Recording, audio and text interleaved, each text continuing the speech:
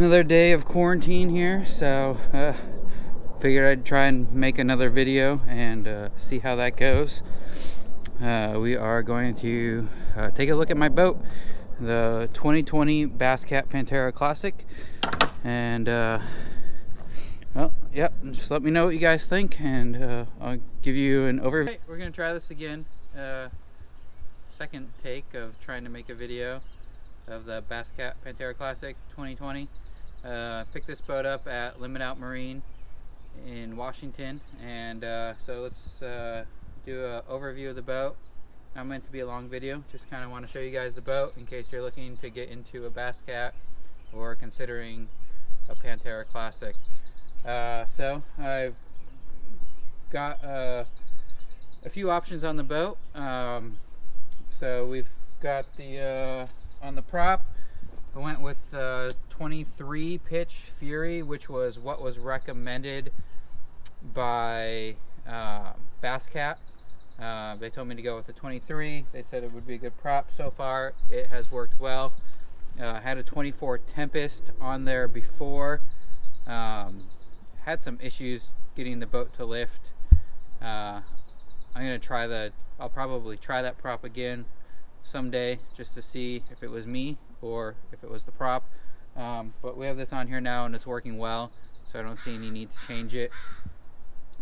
With this prop and the jack plate here set at just the factory settings, I haven't messed with it at all where it came from the factory, and I'm getting 70-71 miles an hour, and there's still a lot of room to go. Just haven't had the right conditions to get a little bit more speed yet. So again, we've got the Mercury 200 Pro XS on the boat with that manual jack plate.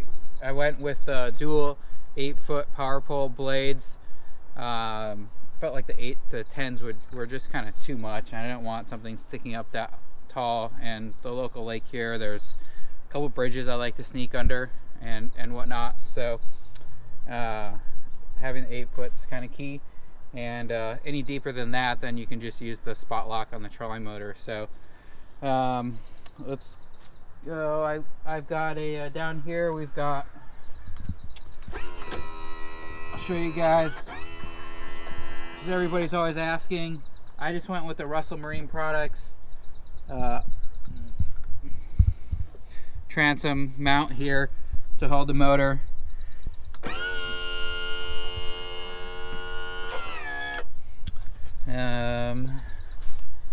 And then that's pretty much that, you know, the ladder, and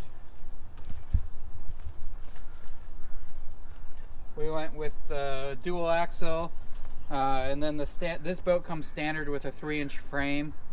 I decided just to stay with that instead of upgrading to the 4-inch frame.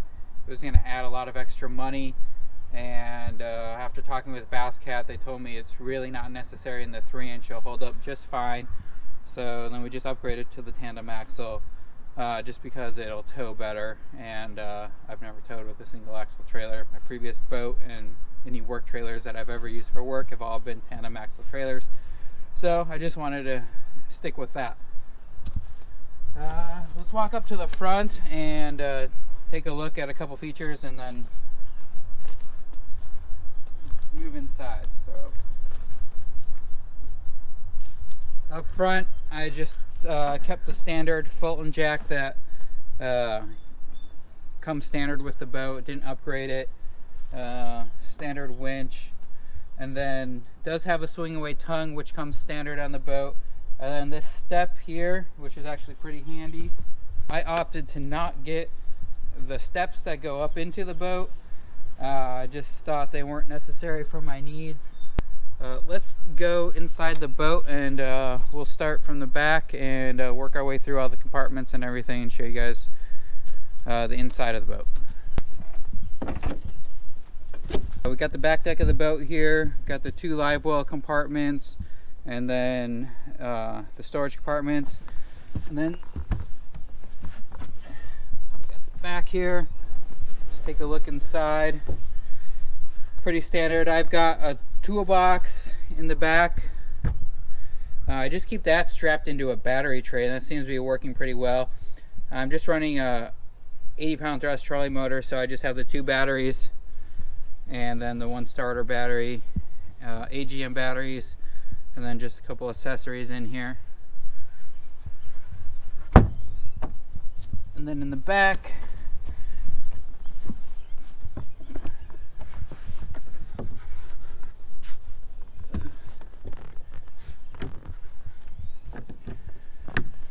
two storage compartments.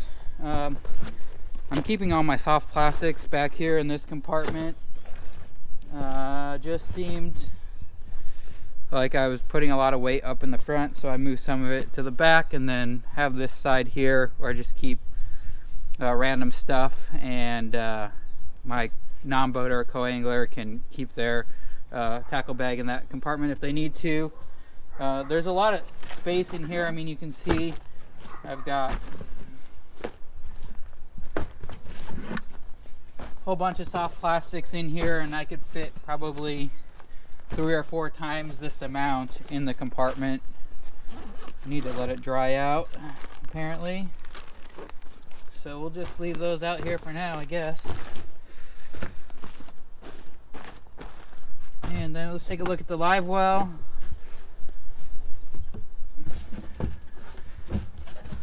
It's more of a storage compartment since we're on a ban and can't go fishing right now. Anyways, so there's the live wells. You can see they're super deep and plenty big to meet all your needs. Got plenty of room in there for 5 fish.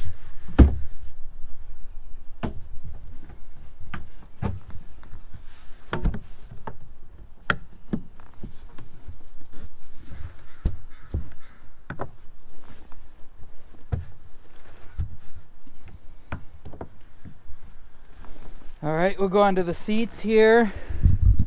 So you'll notice on the seats there, I need to clean them, but they might look a little bit different to you than the what you might see if you just go to the your dealer and look at a Classic or look online.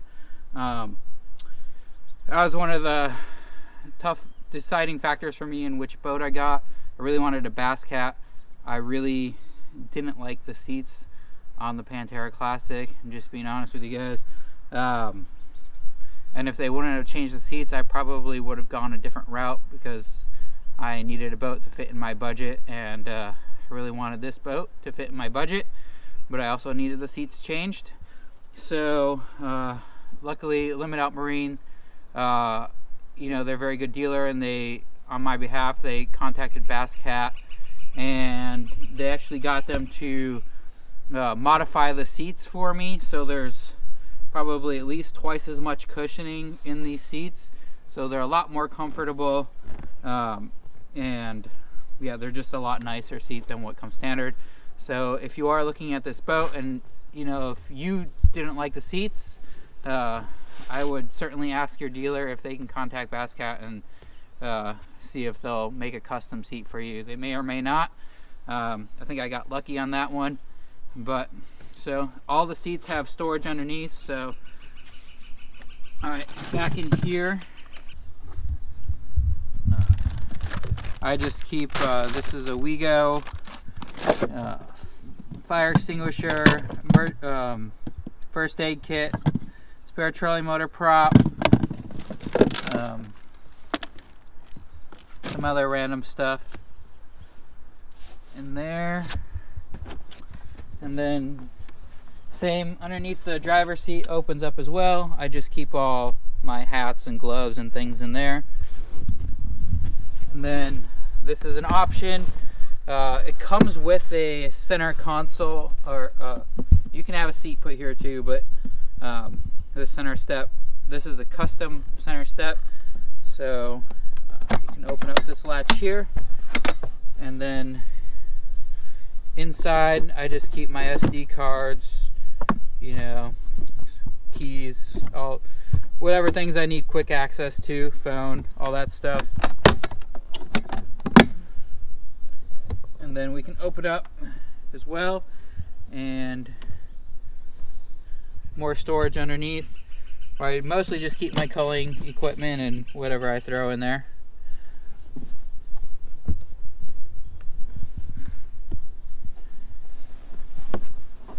And then here at the console, we've got tilt trim. Then I've got the trim lever. Went with that option for the motor, so I can trim the motor up and down from there instead of having to use the handle. We got the hot foot down below, so that it's just, in my opinion, it's easier to drive with a hot foot. And then we've got the 12-inch Humminbird Helix graph up front as well. Oh, and then this is actually really handy. So if you haven't seen these, it's called like a Steely mount. It's a magnetic mount. You can attach anything to it. I use it for my phone. I can hit the roughest wave on the lake and my phone will not come off of that mount. So yeah, definitely put one of those on your boat if you need a solution for storing your phone and you want to keep it out. This is a live well, or sorry, this is a cooler. It's pretty big. It goes back there a good amount.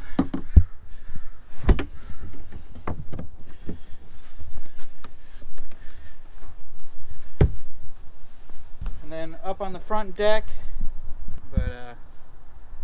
so front deck's really big. The front deck on the Pantera Classic is actually larger than the front deck on the Era, and the Era is a larger boat. I believe it's wider. It's definitely a lot longer, and then the back deck on the Era is a lot larger, but the front deck on the Pantera Classic is very large for a 19.5 foot bass boat, and that's just because they carry the beam really far forward. And that was one of the main reasons why I was really attracted to this model, was just because of the amount of space that there is on the front deck, even compared to a 20-footer. So let's take a look at inside some of the rod lockers.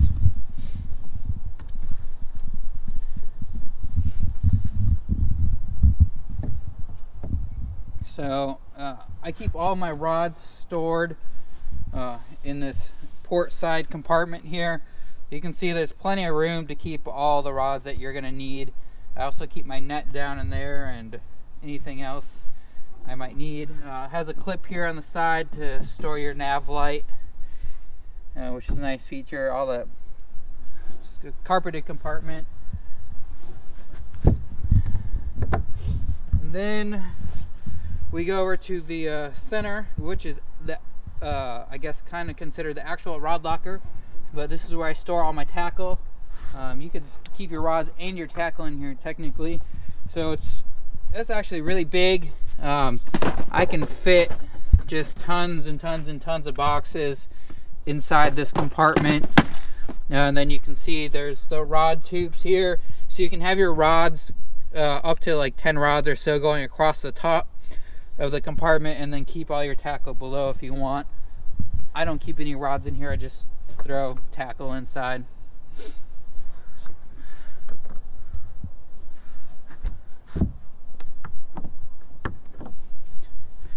And coming over to starboard side, we've got another large compartment here. Again, it's a little bit disorganized. Haven't been on the water, and just when I go out, I just grab stuff and throw it in the boat without taking anything out. So there's a lot of room in here. You know, I keep a lot of line in these plastic containers. There's just tons and tons of line in here. Another whole big container of line. All kinds of stuff. Plenty of storage inside there. And then up here, got the forwardmost locker. I keep PFDs, rain gear, more PFDs, jackets, more rain gear, floaty.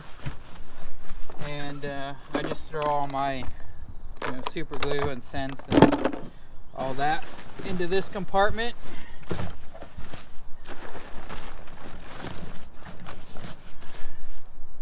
So I kind of like that this is separated and not just one long compartment, so I can kind of detail things up a little bit more and keep things a little bit better organized. And then up front we've got the Minn Kota Ultrex, and then I'm just running one Humminbird Helix on the balls out mount, and I do have a 360, but I don't have all the cables for it.